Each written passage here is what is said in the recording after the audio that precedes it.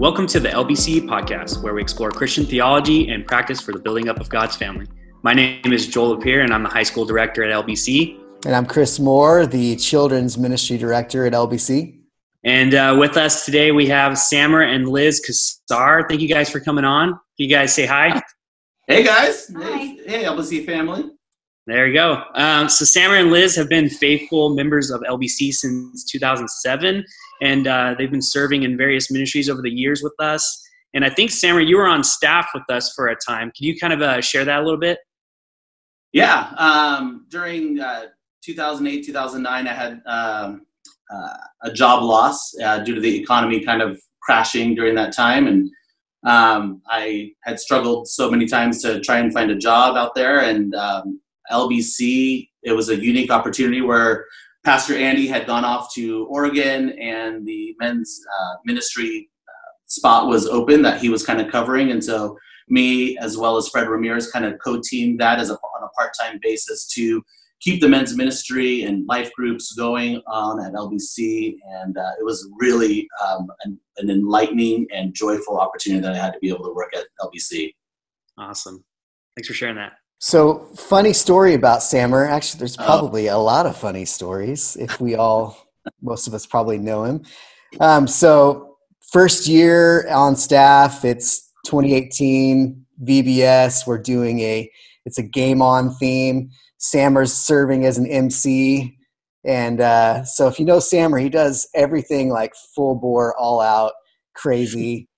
So he rolls in full hockey gear. I think you've got the pads, you've got everything on, helmet, and he rolls in. I don't know if you had rollerblades or if you had roller skates, but either way, it was funny. So he comes down the aisle, and then he's trying to get the kids all riled up, and he starts jumping.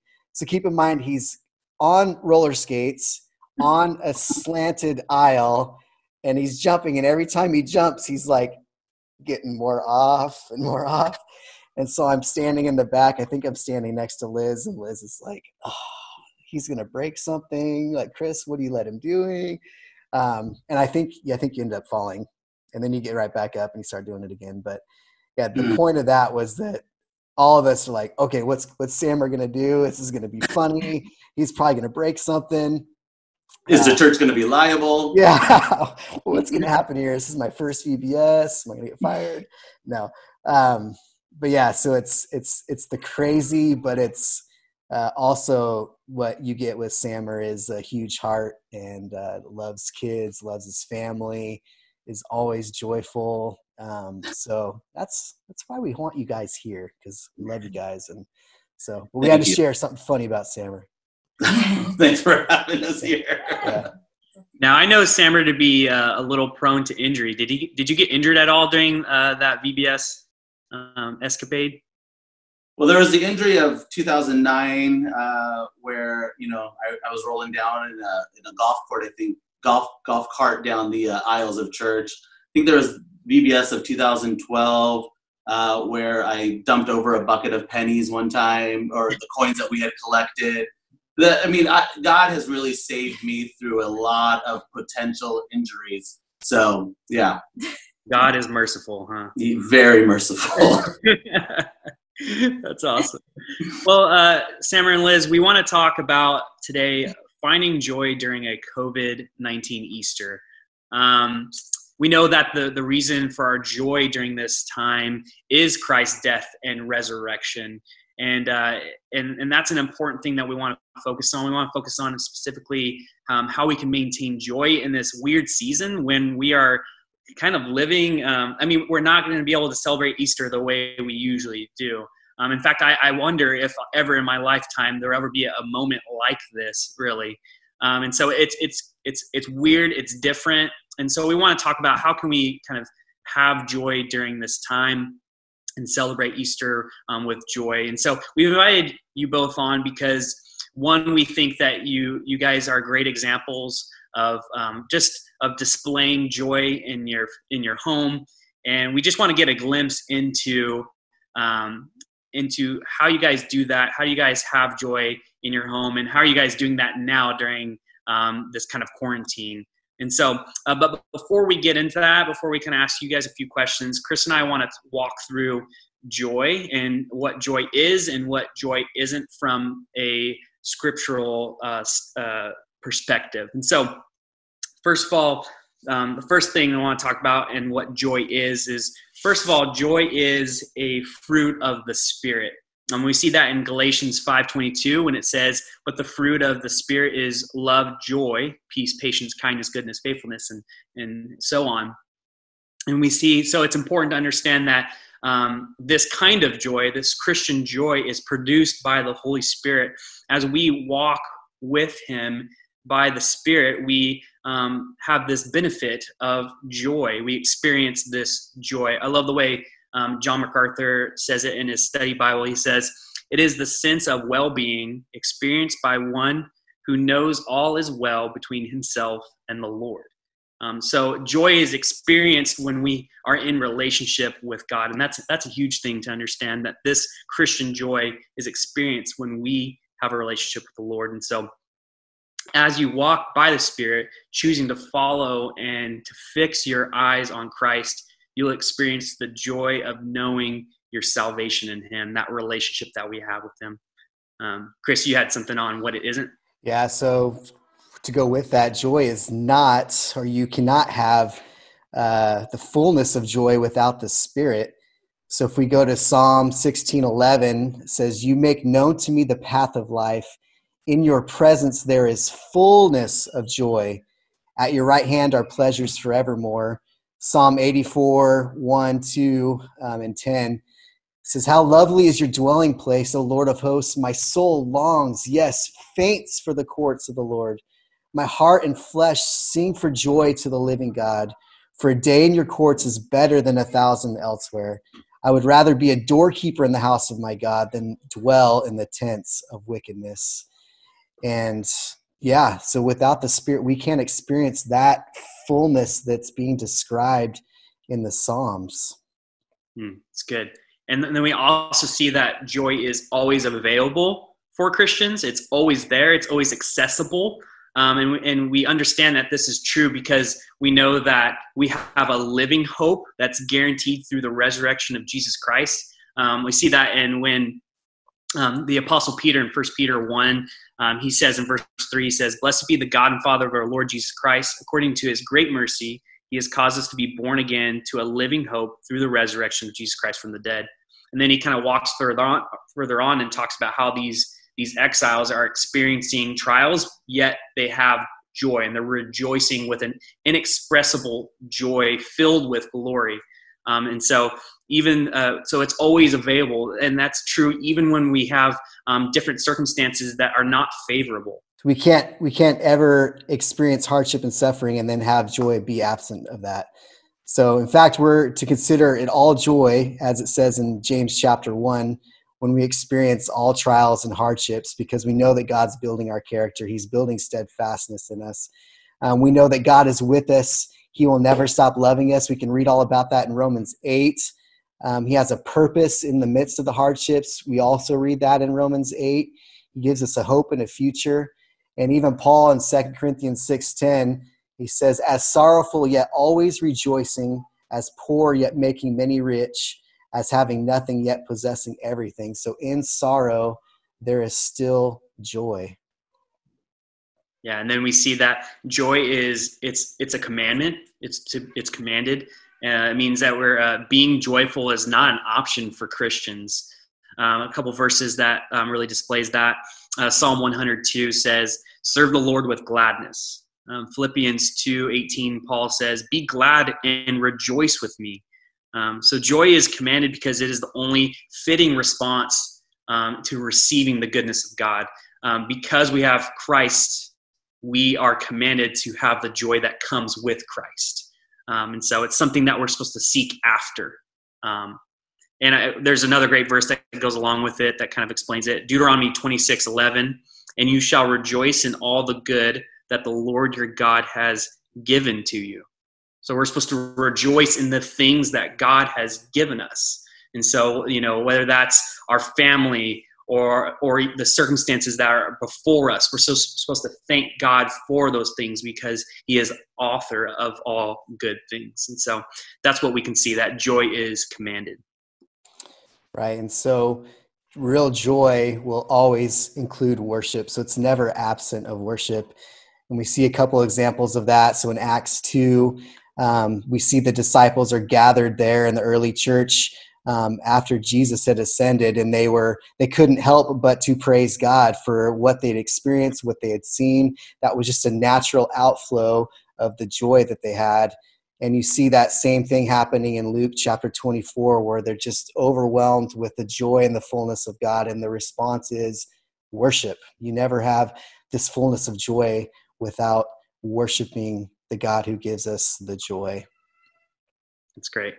Just to kind of summarize, as we talk about all these things about joy, I like this really good working definition that John Piper gives. He says this, that Christian joy is a good feeling in the soul, produced by the Holy Spirit, as he causes us to see the beauty of Christ in the Word and in the world. And so, Samara and Liz, as we talk about this and kind of define this, we see that we're supposed to see the beauty of Christ in the Word and in the world. And I'm sure in your guys's, in your life and in your family, this is kind of a pursuit that you guys have, is seeing how God is blessing you and seeing the goodness of God through the Word and through what you see in the world and what He's given you. And so kind of, we want to hear from you guys a little bit about the joy that you guys have in your family. So the first question for you is, how are you finding joy during this time? I think God uniquely prepared Elizabeth and I for this situation, and the fact that we try and live our lives with just a lot of joy, and from that joy, a lot of gratitude. And what we try and do here is make it fun for them and make it interesting and make it lively. And more than that, try and utilize this unique opportunity that we have at this moment in time, because we talk about it often in our family that we will probably never have an opportunity like this again, to spend this much time with our family, stripped away of everything that they are used to having pretty much. And we're using this time to just have fun. I mean, last night we brought the cornhole boards inside the house, which is something that she would never allow. And we did that, and we had a blast. I mean, having dance parties, doing a lot of puzzles, just trying to find joy in being together and pointing our kids to the fact that this opportunity we will never get back. You hear so many times of families say, I'm too busy, I'm too tired, I don't have the ability to do that. And at this moment of time, we have the time to say yes to our children. We have the time to say yes to, being together, and yes to, we want to have fun while we're doing this to the best of our abilities. So we're trying to find joy in just all the little things. I don't know if you wanted to add. I think that that first week was hard for our kids because if you know us, their life is very busy. And so that routine seemed so disruptive to them. That was heartbreaking for them. But we've talked a lot about that God is in control. He knew this was going to happen, and he knows when this is going to end. And so are we going to trust him? Are we going to put our trust in him? And what are we going to do with our time? Because this is our situation, and we can have a great time and enjoy one another, or we can, be depressed and sad. And I think that there's moments, obviously, it's not perfect, but I feel like our kids are understanding that this is what God's plan is for us right now. And we are enjoying just our family time together, because it's not something that we always get a ton of. Yeah, that's a really good point. Making the best of the time that you have with your families. And that, you're so right. Like, we have these busy lives. And that's the thing I've been reflecting on too, is just how busy I've been, and how much, how many opportunities I've had to love my family, but I've kind of, given the excuse I'm too busy for that, and kind of God stripped that away. We don't have an excuse, and so we need to make the best time. So I love that, and that's kind of like what we talked about, that you need to choose to have joy during this time. You can sit around and kind of let it all fall on you, or you can decide to pursue the Lord and pursue the things that the Lord has blessed you with. And so I love that a lot. Thanks for sharing that. Yeah, that's good. Thanks for giving us a window into your home. So go a little bit deeper now into what's going on at home. So through your parenting, your interactions with your kiddos as you're having fun. How does kind of the joy, what does that joy look like through the parenting beyond the activities in your home? I will say, I would say the hardest struggle of this whole COVID-19 process is, and I'm to blame for it because I'm a people person. I love being around people. I get my energy from being around people.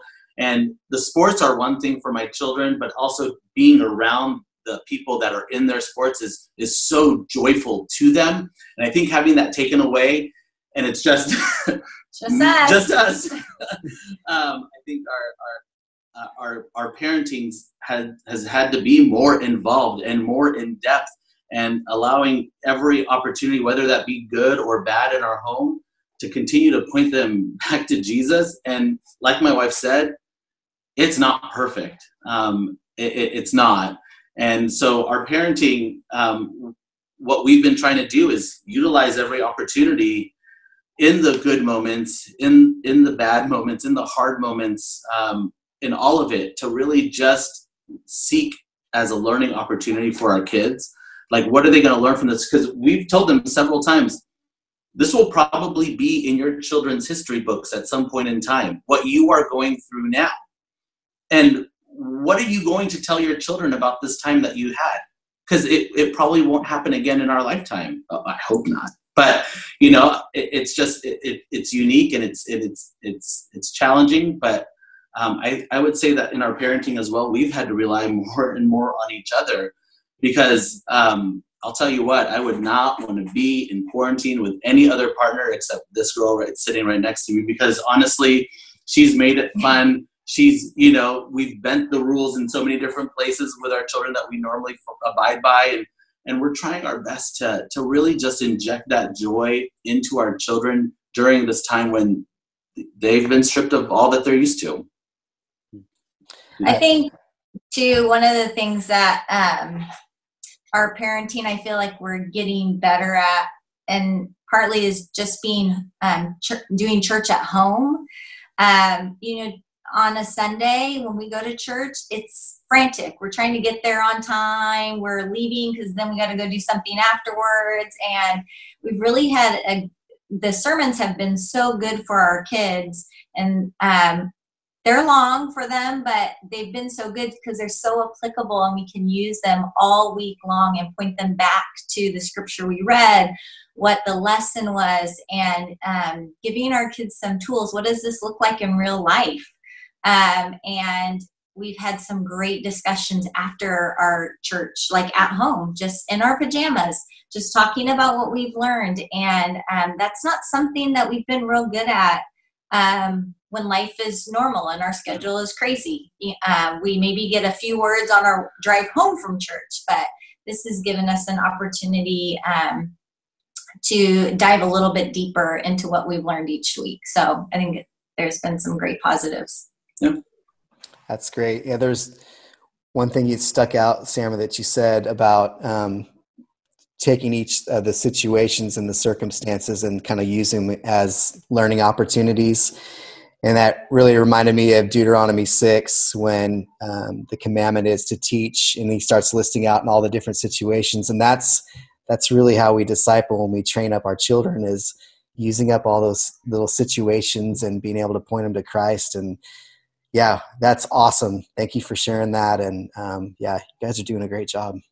There are times, honestly, Chris, and you might not want to be here, but we're trying to laugh at a lot of stuff that we normally wouldn't laugh at. And honestly, truly, like this moment in time, I know that there's a lot of suffering, and I know that there's a lot of things happening in our external world. And we're going to enter into a new reality, I think, when all this is over. And so, what we're trying to do inside our home at this point in time is really just try and inject that fruit of the Spirit, that joy. And if the fruit of the Spirit is if one of the fruits of the Spirit is joy, I mean, we're trying to just shake our tree as much as we possibly can until there's no, no more fruit on that thing. And so there are, like we said earlier, there are good days and there are bad days, but we are just trying to make the best of every situation. Yeah, I love that. That's awesome. So could you guys give us a time or two when God helped you learn joy in a tough situation? What did you learn about God and how did it affect your faith? I'll start. It's a lot of Sammer's story, but I'll set it up for you. When Carter was 2 months old, he's 11 now. So when he was 2 months old, we were given a notice that in 30 days, Sammer's company was going to have a bunch of layoffs. They were going to lay off a third of their workforce. And I'll be honest, I think Sam and I looked at his territory, how he was performing, and we were like, it's not going to be him. It's not going to be him. He's a great employee. He's a great salesman. We're going to be fine. And then I'll never forget, I got up at 3 a.m. to feed Carter. He was 3 months old then, and Sam checked his email, and there it was. It was that notice that he was going to be laid off. And it was at a time when the economy was horrible. It was 2009. And so he got right to work applying for new jobs. And it was, we were relying on Sam's ability. We trusted Sammer. He had provided for our family and we knew he could do it. We weren't relying on God.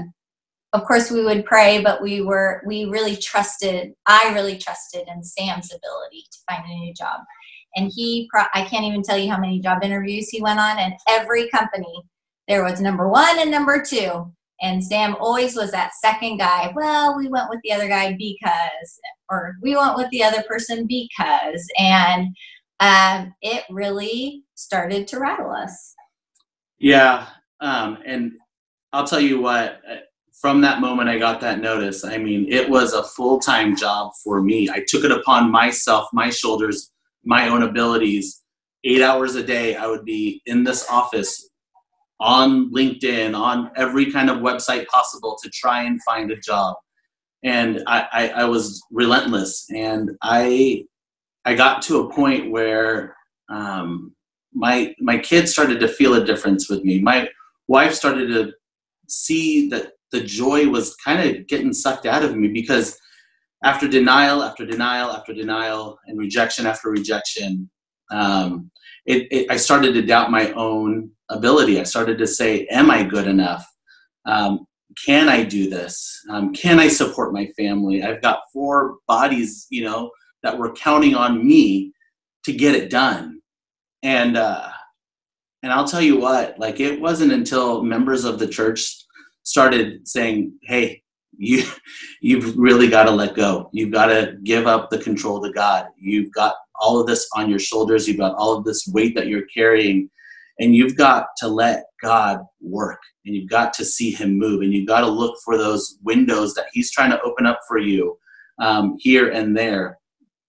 And I'll tell you, between my family being a huge source of encouragement and my church family at LBC, which I can't tell you more the number of times in my own life and then in the lives of those in our church family that this church has showed up in more ways than one. And I remember that when I was searching for a job, and people knew it at our church because they were praying for us, that one anonymous person slipped a 20 in my pocket walking, in the courtyard at church. It just little acts like that. This church is an amazing family to be a part of, and it really got me through a tough time. And honestly, it was the first time in my life that I had felt joy seep from my body, which is an unusual and very uncomfortable thing for if you know who I am. And so I saw God move. Once I finally let go and I gave him control and I gave him the reins, there were doors that started opening up, and they weren't necessarily, I would say, the doors that I had intended to open up, but they were doors that led me to where I'm at today. And the relationships that I grew from that, from those windows opening, those doors opening into where I am today, I can honestly look back and say that I am grateful to have had lost my job. I am grateful to have gone through that process. I would never wish it on anyone ever, because it's hard. But at the same time, I can understand and I can relate and I can be joyful and know that God has got a plan in the roughest of times, that he's got control of the situation. And especially this environment that we're in today, I know he's in control. And God is showing up in so many amazing ways, online, virtually. Like in our neighborhoods outside, there are people who are in need. And it's our job, it's our calling as a Christian to be there to support them and to help point them back to Jesus. And so that moment in our lives, we're grateful for, and we can express our gratitude to God for what he had taken us through. And our family is better, because we had been able to go through that. Yeah, that's good. And that reminds me a lot about 1 Peter 1:8, where Peter, after just talking about the audience that he's addressing, the exiles who are in the dispersia, these Christians, they're dealing with persecution and just all these different trials that they're experiencing. And it says this, and Peter's saying this about their faith in 1 Peter 1:8. He says, and you rejoice with joy that is inexpressible and filled with glory. And just kind of what you were expressing there reminds me of that, kind of that the joy is just seeping out of you after like experience this, that like, I'm not in control. My job is lost, yet God is on his throne. God is over all this. He's in control. And when you're able to recognize that, that's where that joy comes from, because joy is from God. And so thanks for sharing that. That was really cool. Yeah, that's great. And one of the things I wanted to share real quick is one of my favorite verses from 2 Corinthians 12:9. But he said to me, my grace is sufficient for you. My power is made perfect in weakness, and therefore I will boast all the more gladly of my weaknesses, so that the power of Christ may rest upon me. For the sake of Christ, then I am content with weaknesses, insults, hardships, persecutions, and calamities. For when I am weak, then I am strong. So just his grace is if it's kind of it's just like the joy, like we can always tap it. It's there, and it's there for us to be able to reach and grab for in any of our moments, whether that be good or bad. It's always there, and he's ready and waiting to accept us. That's good. Thanks, Sammer. So last question for you guys. Can you be frustrated or sad and still have joy? Yes. We have moments like that every day at our house.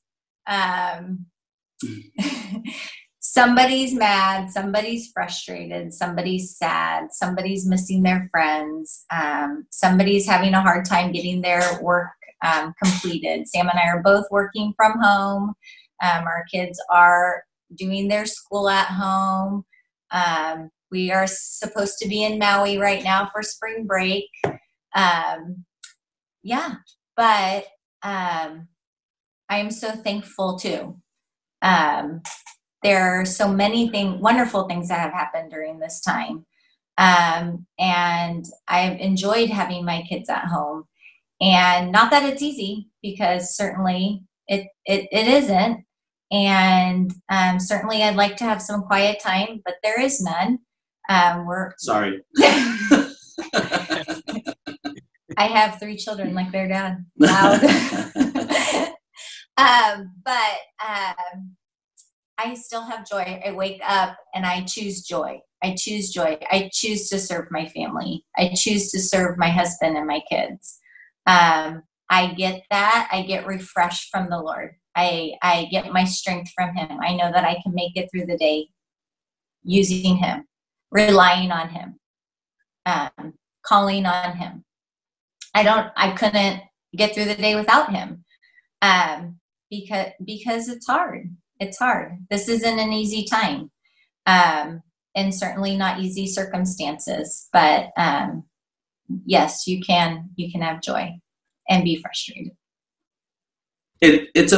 I think people outside of the church community have this perception that our lives perfect. The Christian life is perfect. It's going to be happy. It's going to be, filled with excitement and all these blessings. And it's a daily process that we have to endure and go through to choose the joy that she's talking about, to choose that. And there are rough days. There are really rough days out there. And this event is not like anything that we've ever experienced before, because when people are struggling in their family or in their marriage or in their household or what it may be, it's usually just contained to that family unit. This is different because it's impacting every single household. And so, just as an example, my son, we had put him to bed at his time, and then a little while later, he came into our bedroom just with a sad heart. He just said, I can't go to sleep because all I look around in my room is just hockey stuff on the wall, and it makes me think of hockey and wanting to play and being on the ice. And we just said, hey, crawl up in bed. We got you. And you're not the only one dealing with this. Everyone is dealing with this in a different way, buddy. But you got to understand that right now, more than ever, this is our time where we have the time to be together as a family. We have the time to encourage one another. We have the time that we can, really be here for one another. And we are here for you during this time the same way that Jesus is here for you as well, buddy. And you're not alone in this, and don't ever feel alone. So it's okay to feel the feelings that you're feeling, but what we try and do in regards to our parenting is re-inject that fruit of the Spirit, that joy, back into it, to lift them up. Because the longer that we stay down, the longer that we're in that mentality and that mood, the worse it is. If you've got to be able to find joy in serving, joy in loving, joy in reaching out virtually. You've got to find the joys that are available to us now at this moment in time. And there's lots of opportunities to be able to do that. Yeah, I love that, Sammer. Just when they're experiencing those feelings of frustration and anger and despair, almost sometimes, that, hey guys, let's remember Jesus and what we have to be thankful for, and putting it in perspective. And that's so good. That's so good. So finding the joy in the midst of those challenging times is really good. So guys, thank you so much for answering a few of our questions. We've been excited to get into a window in your home, and all of us are kind of experiencing maybe this a little bit differently, but we're all in the same boat. So thank you guys. What we also wanted to do is kind of wrap up as just reminder to our church family, to everybody who's listening, that if you want some additional reading on joy, there's a great book written by John Piper. It's called When I Don't Desire God, How to Fight for Joy. And we intentionally just saturated the podcast with scripture and Bible verses. And please go back and listen to the podcast and go back to those verses and read them and meditate on them. And this is the time to do that, so that we can just saturate our minds with the joy of the Lord, so that we can have the right perspective and remember that He's in control, because He's got this. So encourage you to do that this week. And guys, thank you so much for being with us. Thank you guys. And thank you, church family, and to the leadership of LBC. Thank you for all that you're doing behind the scenes and transforming our church virtually, with the flip of a coin. You guys have done an amazing job, and we are so super thankful to be a part of this family, be a part of this church. And we just want to thank the church leadership and all that you guys are doing during this time. And I know it can't be easy for you guys as well. So thank you guys. Appreciate you guys' kind words. And thank you guys for coming on and just being just great examples of what it means to have joy in during the midst of all this and in your home. So we appreciate that. And we thank you, listeners. We hope that this has been an encouragement to you, an encouragement to dive into God's word, to look at the source of where joy comes from, and to really think about who's in control during all this, and where do we find that joy. And so we pray that you find that in the Lord and through His scripture. And so, we encourage that. You have been listening to the LBC Podcast, a podcast of Laura Glen Bible Church in Bakersfield, California. If you like listening to this podcast, please share it with a friend and hit the subscribe button to stay up to date on all new podcasts. Thank you for listening, and God bless you. We'll see you next time.